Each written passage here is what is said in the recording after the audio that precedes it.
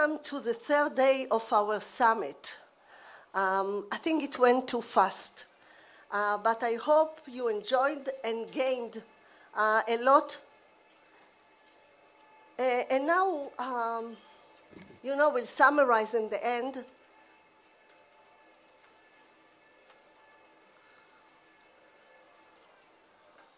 Okay, I liked better the first vision when you see everything, but life is not everything that we want. So as I said, it was too short and it went too fast, but I hope you gained and you have everyone his own take-home message.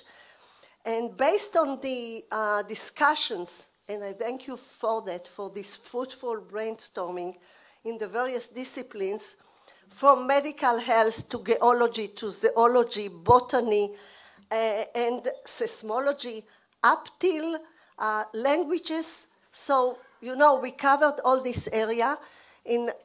Based on that, we want to look now, or we dare to look now, where is science going in the next 10 years? And in order to do that, I'm going to invite our chairperson, Professor Mauro Ferrari. I was looking at you and I lost my words. No, don't steal my program. All right, ladies and gentlemen, delight to be with you today again. And I would be honored if I was the person serving you coffee in this room. The job was already taken, so I get to be the chair. I'm still very, very, very, very honored. It is, you're showing all of my secret slides. My friend, okay, here we go, terrific. So this conference indeed has gone too fast. It's been an incredible opportunity for me to learn from so many of you in so many different areas and topics, a true privilege. So let's roll up our sleeves again, and I get to open the dances a little bit and talk about the challenges being the future of science, the next 10 years. Where do we go in the next 10 years? I hope I get to come here in the next 10 years a few times. But of course, that depends if they'll invite me again. I will talk about my experiences that I summarize joyfully as 25 years of failures. And those failures have given me an idea about where I think we need to go. And I hope I'll go with you all as we get to those places, some pretty lofty challenges. So it's a journey that I'm going to be describing. I'm not going to talk about our institutional of course, programs. I've described those the day before yesterday already a little bit, so I will talk about my personal research trajectory that is 25 years in the making, 25 years of failures, with starting from University of California at Berkeley, where I was for 15 years, and a number of other places, and culminating where we are right now, and hopefully the next steps will continue to take us in the right direction. I'll take you through a few words that you are familiar with, and perhaps some that you are not familiar with. The general notion is that with every step of the way, from nanomedicine to transport oncophysics, to multi-stage vectors, to generators of particles, we try to learn from the previous failures and try to put in a fix towards what is a pretty extreme objective, talking about life in the extreme here in a moment, and it is the objective. Monumental testimonial to my encyclopedic stupidity. When I started 25 years ago working on medical topics, kind of looked around and said, what do people die of when they have cancer? Well, the answer is the vast majority is metastatic disease to the lungs and to the liver. Well, let's work on that. As simple as that. The pretty extreme challenges, so that we can do this thing that right now you are taught not to ever even dream of, let alone write in a grant or write in a big paper, cure metastatic disease. To lungs and liver in particular, that will cure 80% of morbidity and mortality due to cancer. So that has been the challenge. Life on the extreme is the general overarching theme of this conference, and that's what we're going to talk about. But before I do this, I would like to introduce my son Giacomo and my dog Camillo. Giacomo's birthday, 30th birthday, is today. As a matter of fact, right now, he's turning 30. He's in Seattle, Washington. If you do the math, he's turning 30. And a dedicated father and family. What? There is time until he will turn. Okay, very good. So he's still hanging on. And there would be no other place that I would be missing his birthday than something that I care about and a group that is as exciting as you are, all of you here. So thanks for this opportunity. I want to tell you how much I love all of you and this opportunity to be here. But of course, equal opportunity here. This is the rest of the family. So Paula, you've already met. She's right here. This is Giacomo. These are Kim and Chiara. They are twins. And they are both cartoonists for the movies. And Giacomo is a computer scientist. And these are my second twins, our second twins. That's Ilaria and Federica, an engineer going to medical school. And then she's a model and a number of other things, getting a degree in public health. And twins and twins, I know what you're thinking. I'm not going to talk to you about reproductive technologies at all. We actually like things done the old-fashioned way. Thank you very much, if you need to tell the truth. All right, so this is the only slide that I hope that you will remember. So look at these fellas. These guys right here, they all have metastatic disease. It comes from different forms of triple-negative breast cancer, so they would all be destined to die, as are all of the patients that we have in clinics that have metastatic disease to lungs and liver. Only thing is, with this treatment that I will talk to you about, they turn out to be long-term survivors. They are completely healed of their disease, and they go on to live as long as the little maids that never had cancer to start with. Hundreds and hundreds of different animals, multiple different models. And so we think we may be onto something. And I want to describe that to you. In particular, what happens with these mice is that this notion of the onset of resistance to treatment doesn't take place. So this is one treatment. A treatment comprises 3 different injections of this drug that I will show you in a moment, which is not even a drug. You know, it's not even a drug. I cannot call it a drug. I will when I go to the FDA in a couple of weeks, but it is not even a drug. We need to rethink things a little bit. But you see, with conventional drugs or treatments any which way you want, the burden of cancer reduces, then it comes back, you go through a few treatments, and then you lose the patient. Very, very difficult situation, of course, for everybody in the clinic. So, first approach to trying to do something in addition to what was already done. You are all familiar with the fact that chemotherapy does not cure metastatic disease. Biological therapies with monoclonals and whatever do not cure. They do good things, God bless them. They extend life, they do all sorts of wonderful things that I'm all in favor, but there is no such a thing as guaranteeing cure. So when I came into this, I was coming from a technology world, math and physics and stuff like that. And so we were starting to think about the fact that perhaps nano could help. So I had put together the national program at the National Cancer Institute. I directed the launch of the formulation and launch of that operation with the help of a lot of extraordinary people that helped out. And that program now, 15 years later, in its 3rd offering already, has given rise to perhaps 5 to 10% of all cancer drugs in the clinic in the US being nano drugs. Very rapid growth. If you look by comparison at recombinant DNA biotechnology, that took longer to get drugs to the clinic, but it doesn't solve the problem of metastasis. It doesn't, for a number of reasons.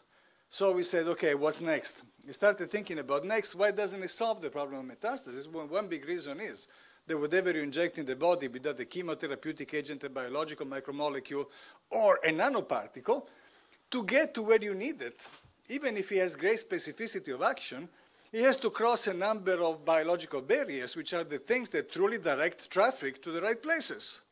Recognition at the end is wonderful, but it comes way, way, way downstream. And the vast, vast, vast majority of what you inject in people never makes it to the point where they can recognize a target antigen. 99.99 and a bunch of other nines. Doesn't get there. So the problem is, how do you cross all of these barriers in an intelligent fashion? Well, all of a sudden, this looks like a problem that combines biology with physics, with math, with chemistry. It's a truly transdisciplinary, superdisciplinary problem.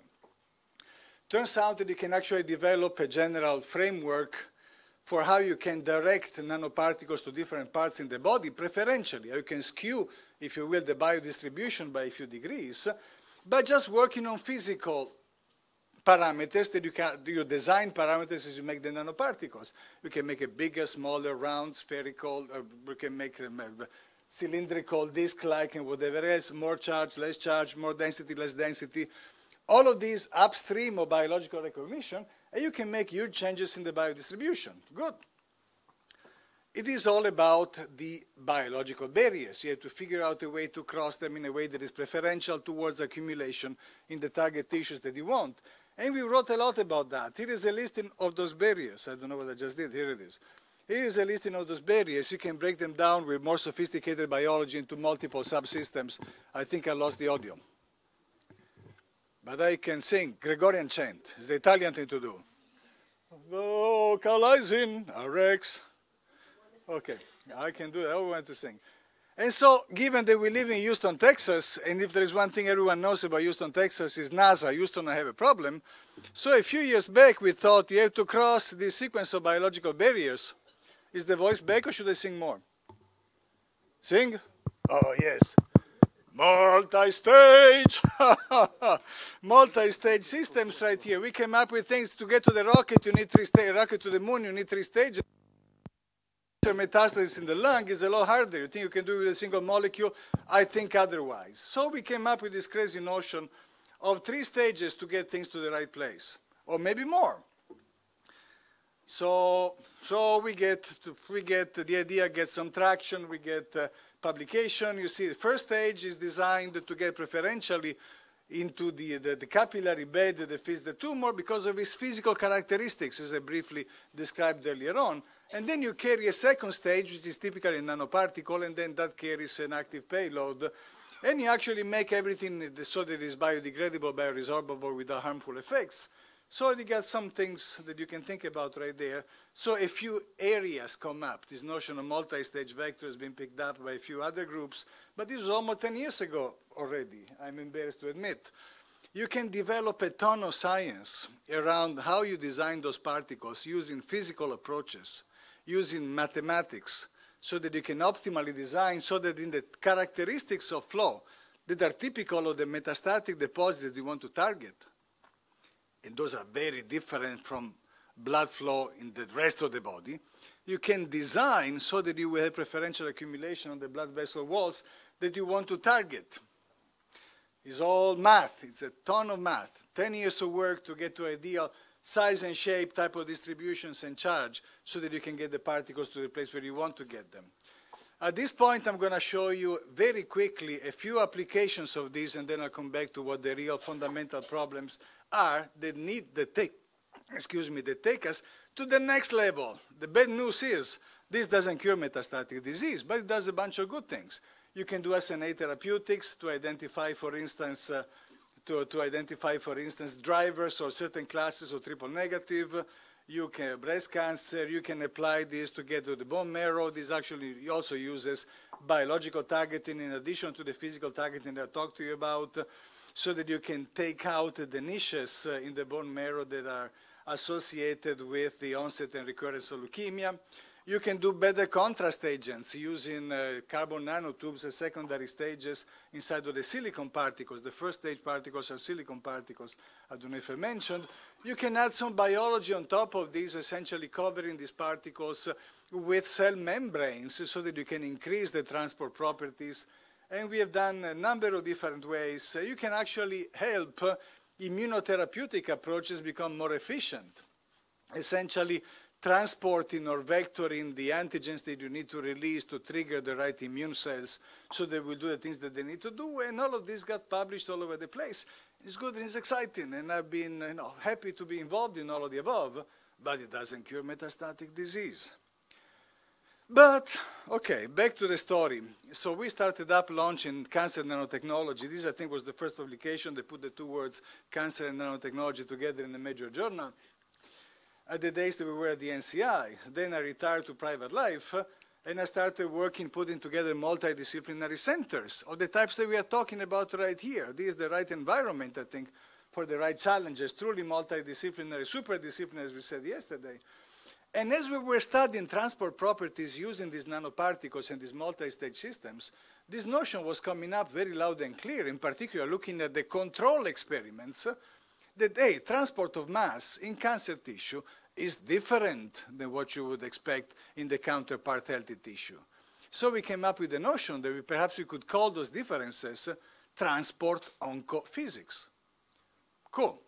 And then the same guys that asked to write the story that they launched cancer nanotechnology, they started asking, okay, how about, tell us more about these transport oncophysics things.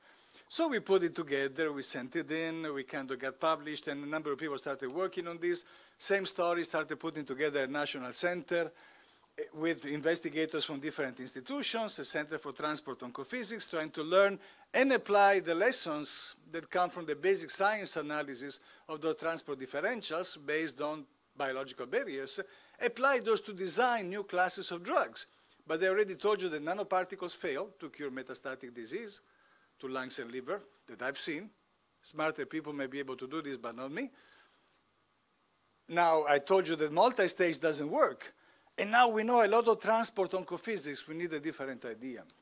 And that is where that came up. Actually, currently, we have a national center also that applies these notions to immunotherapeutics. And that is nice and exciting. So back to this darn thing here. So rather than telling you the philosophy, why don't I tell you a bit how this works? How do we get to having so many about 50% of the animals are cured?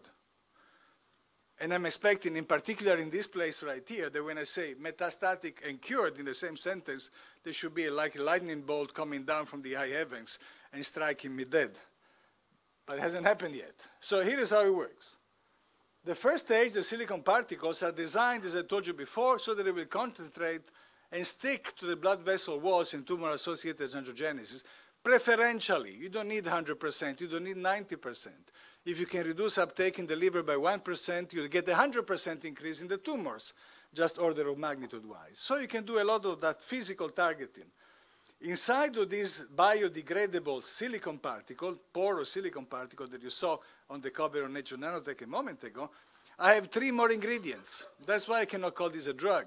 I got a silicon disc, which qualifies as an excipient per the FDA nomenclature.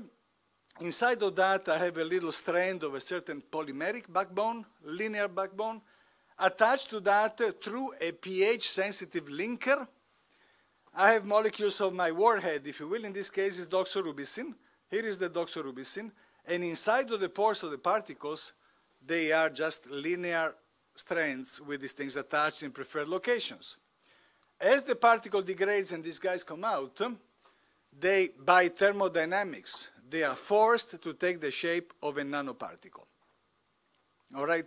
So I don't have nanoparticles inside of here, but I release nanoparticle in the tumor microenvironment. Why that? Because the first lesson from nature was that you need to deliver the drug in things that look like cells. Just molecule is not enough. What is that? Things that have the rudimentary components of cells. That's the multi-stage vectors. I need to take another lesson from nature here. Lesson from nature is the cells that want to exchange biological mass will do that through an intelligent process that employs exosomes and intracellular trafficking. So I need to be able to deliver something that will take the shape of an exosome-like thing, that the stem cells that are in the cancer cells, in the cancer microenvironment, they are responsible for repopulating after chemotherapy, right? Those are what we call the therapy-resistant cells, the tumor-initiating cells. Those are the ones that I want to target. And to do that, I need to feed them things that look like things that they want to bring in. They're like exosomes. So they will take to the place where I want them to be delivered, which is in the lysosomes surrounding the nucleus, where the pH is very low, acidity is very high. So here it is. So I am making, this is the key differential. We are making nanoparticles inside of the tumor microenvironment. If I inject them upstream, it doesn't work. They all end up in the liver. This way it works. They are made locally after I cross a number of barriers, and then I take a shape of a nanoparticle that is exosome-like. At that point, I can get transported to where I want. And where I want is right here. pH is really low. At this point, I release doxorubicin. Why is that important? It's released inside of the cell, far away from the defense mechanisms. Far away from the defense mechanisms, from the MDR pumps, the efflux pumps. They will get their buckets and kick the drug out if you just feed it to it by conventional diffusion, for instance. All right? So I can deploy the action past, if you will, past the anti-aircraft carriers bombing the places inside of the enemy territory that I want to get. Is this a drug? I don't think so. Don't tell the FDA. It's a system. It's got some bios, got some this, got some that. It's complicated. Hey, cancer is complicated. That's why we've not been able to solve it with conventional approaches. At least that's one of the reasons. So this is life in extreme environments, try to solve this problem. Found it a bit difficult. 25 years later, we get this publication in Nature, and people say, oh, exciting, thank you. And then we send out a little additional piece of information that says, and by the way, guys, we made this GMP. We've invested millions of dollars to be the only manufacturing place in the world that can do this GMP, pharmaceutical grade. Come and check it out. Boom, all of a sudden I get all the pharma world coming and talking to me. That's the big difference. That's what we were talking about yesterday. Great that you can do basic science, show me it's reproducible, show you can manufacture, show me you can scale it up. It's a different world than it was 20 years ago. So this is the team. So we go to the Department of Defense, we get the only breakthrough award level 4, $16 million. We are, so to support us all the way through phase 1 and phase 2 clinical trials. Talk about revolutionary concepts here. So everything is inside of the hospital. I have my own CRO facility, if you will, inside the hospital with external auditors, of course. And talk about life in extreme conditions. This program is governed in this governing committee. 3 out of the 5, the majority votes, are cancer patients. Life in the extreme environment. Oh, look, surprise. We are at the service of our patients. I like that. I like that very, very much. I like that very, very much. So that's an extreme concept, perhaps, to think about for the next years. And unfortunately, Lori was the only metastatic patient. I mean, these guys have 18 to 24 months live on average, life expectancy. Lori just died. And we are dedicating this program to her, God bless her. But you would be surprised, or perhaps not, how having these people in leadership positions involved helps focus and not be distracted by all sorts of other exciting stuff that, of course, we are all, open and exposed and attracted to. This gives a focus, but perhaps a lesson for the next 10 years. So, conclusions. All right, if you want to cure cancer, you need to take care of lung and liver mets, if you want to do the big numbers. Key is to eliminate the therapy-resistant cells. You cannot do this with chemo, bio, this and that and the other. It's not that I could find or anybody else at this point. Cannot do it with multi-stage vectors either. You can learn something from transport oncophysics, and then if you develop a way to make nanoparticles that are exosome-like inside of the microenvironment of metastasis, then you get the results that you saw. Hopefully there is a simpler way to do that, but we couldn't come up with one, so we had to come up with this 4-component system. Now, let's talk about some ideas for the future. Optimal design algorithm based on barrier scores. Now look at how the taxonomy of cancer. If you look at places of origin in the body of the disease, that's 300 years old type of science. We still use it. Think about, of course, molecular signatures. Great, a bit more of these are 2 plus, 3 plus. I use this drug. Science, numbers, quantitation, come on. All of a sudden, if you can put in a barrier score, I don't care what drug you use as long as it kills a cell in the process of division. Doxorubicin is old and stupid, but the intelligent part is in the transport. So we can get quantitative in different ways and go from this is a long story, from a discrete target approach as we do in molecular biology to a continuum variable approach that I can discretize in different ways. Personalizing it, perhaps. Who knows? Who knows? Who knows? Key, practically speaking, key to make sure that all of these kind of make sense to the GMP manufacturing part of the story. And the question was asked, how do you deal with computational strategies? Everything we have done here, a few of the movies are not working. Everything we've done so far, I'm trained as a mathematical physicist. I see the world in differential equations. They have some predictive powers if you can fix the right parameters all right. There's no way to live anymore. That's good for a certain point of evolution of knowledge and humankind. We are in a different place in life. You're going to hear from Dario Gil some spectacular stories in a moment. We're in a different moment in life. Perhaps I don't need to synthesize knowledge in the format of a predictive differential equation. I can use machine learning, artificial intelligence, perhaps different strategies that can pick up information directly from radiological imaging, from the various movies that we already make inside of people.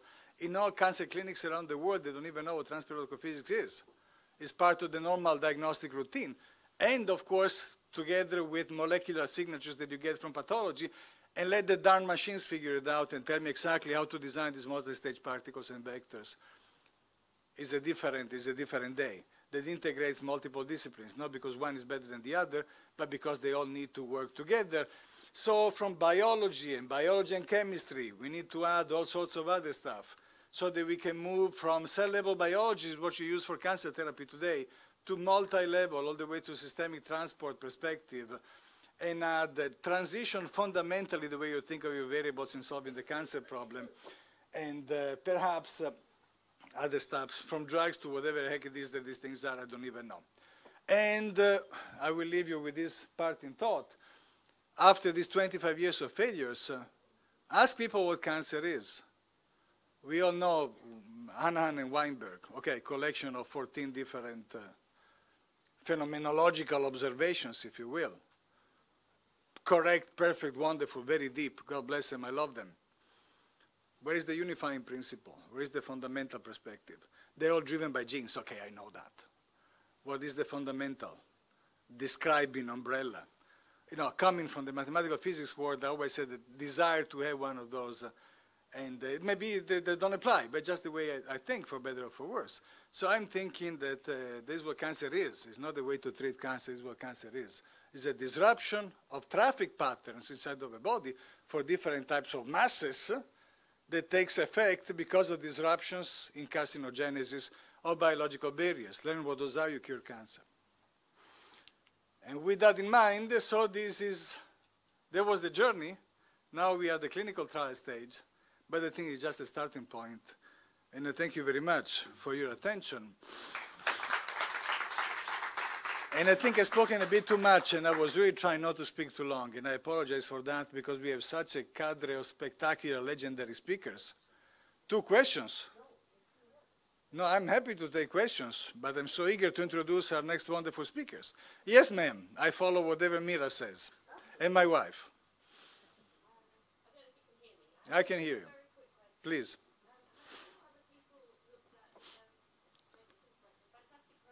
No, thank you. Ha. Ha. Thank you. Of course, with so much history around here, the Trojan horse is a kind of a thought that comes to mind. Thank you so much. If you think back of the Odyssey, so they laid siege, the Greeks laid siege to Troy for all those bloody 10 years. And then all of a sudden, one day, the Trojans wake up and they look outside of the city of Troy, and on the beach, they don't see any Romans, any Greeks left. And they just see this big horse. So they say, fine, war is over. What do we do with this horse? Let's bring it into the city. What can go wrong, right? Well, it turns out the cancer cells are a bit smarter than the Trojans of old. And if you just give them a Trojan horse, put it there, it don't smell right. It don't smell right. You have to figure it out, a way for them to bring it in. If you feed them the naked drug or the naked nanoparticle, there is all sorts of protection systems, in particular for the therapy-resistant cells. That's why they are therapy-resistant. So what you need to do is figure out a way to bring the components to assemble. It's like IKEA therapeutics, okay? You have to give them the components and the tools to assemble the nanoparticles inside of the tumor microenvironment. Otherwise, they're not going to bring it in. That was the hardest part of the 25 years. So you need to give them things and use the only thing you have, the only tool you have. They don't have nanohammers. You have thermodynamics. Force them to collapse into particles that look like exosomes. At that point, the cells bring in the stuff to transport mechanism, and still smells bad. That's why they put it into lysosomes, the garbage disposal. And at that point, the drug is relieved next to the nucleus, boom, and that's why it works. So it is a Trojan horse, but of a different variety. Odysseus had an easier time because he was playing against weaker defenses. Those cells are a lot smarter. Thank you for the question. Yes, sir. What?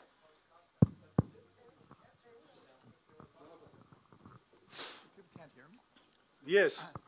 The difficulty with cancer, as you well know, is that there are a lot of cells that are resembling these cells, which are, after all, host cells. They're just run around. They're no longer controlled.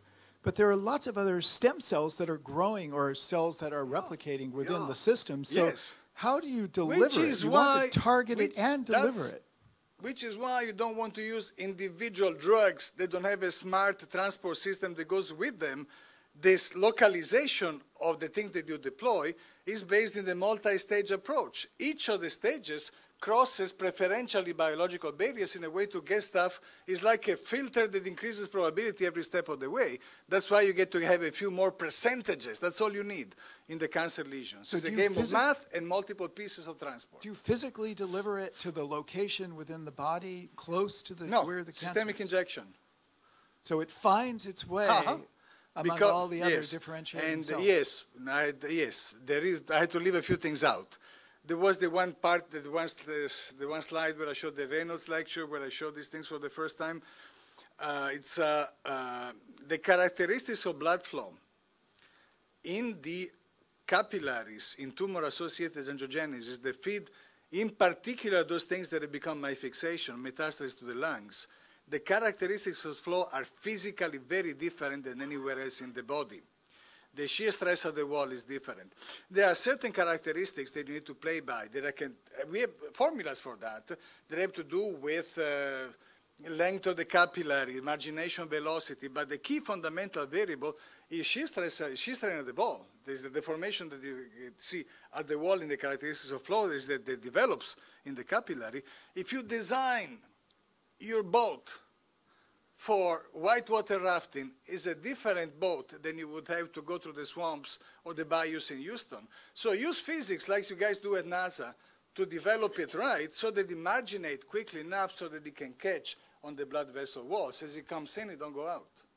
Everywhere else in the body, it doesn't have enough time to marginate, so the concentrations that you get in capillary beds everywhere else in the body is marginal, no pun intended. Okay, so it's physics. Thank you. Very nice. Now she says, you see, tell me do, then she tells me don't. She's like my wife. Oh no, one more. Yes. No, my love. And then I promise I get out of here and introduce the real speakers. What is a trick that the drug is not eaten up by macrophages? Oh, it is, and we love it. Thank you. Thanks. So the way you want to get into things, you have to catch a ride everywhere you can. Macrophages are the Uber of the biological system. I call them up, they pick them up. That's why it works in the the immunotherapeutics, which is the story that I've not told about yet. It works. It works. They are picked up, and if I can catch rides on macrophages that go deep inside the tumors, God bless them. They're not going to be hurt by doxorubicin. And when, on the other application, they do the immunological things, they release things slowly over time. And that is perfectly okay because it's a matter of skewing biological distribution. This fairy tale of 100%, 90%, 80% is the fairy tale of fairy tales. We've all been fooled by that for many, many years. Any drug you inject, the concentration of, say, conventional chemotherapeutic agents, the concentration that you get at the tumor, if you are on a good day, is 0.01%. Of a biologically targeted drug on a good day is 100-fold worse, 0.0001. Come on, we have heard so many fairy tales, it's time to call it what it is. Thank you for the question.